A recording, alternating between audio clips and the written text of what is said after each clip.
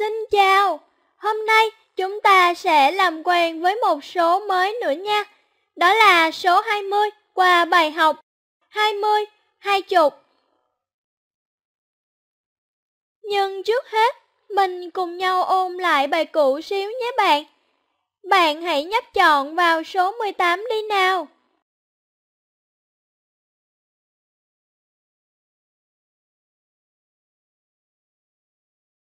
Đúng rồi, bạn giỏi lắm.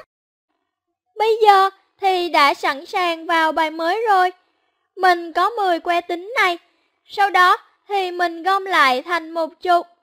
Lúc này mình nhận thấy hàng chục là 1, hàng đơn vị là 0 và mình viết số là 10. Bạn nhớ là viết số 1 trước và số 0 liền sau nhé. Còn đọc số là 10. Còn khi mình đã có một chục que tính mà thêm một chục que tính nữa thì mình có tất cả bao nhiêu que tính? Bạn chọn đáp án nào đây? 17, 18, 19 hay 20?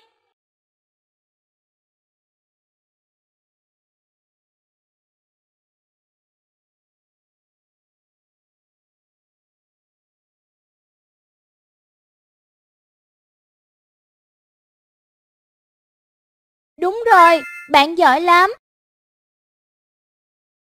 Vậy số 20 được viết như thế nào? Và gồm mấy chục và mấy đơn vị đây ta? Bạn giúp mình hoàn thành các ô vuông trên nhé.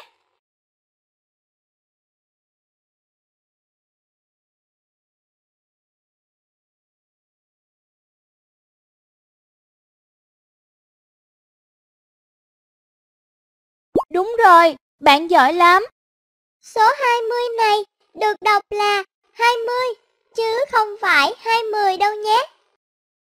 Qua bài học này, chúng ta đã nhận biết được số lượng 20.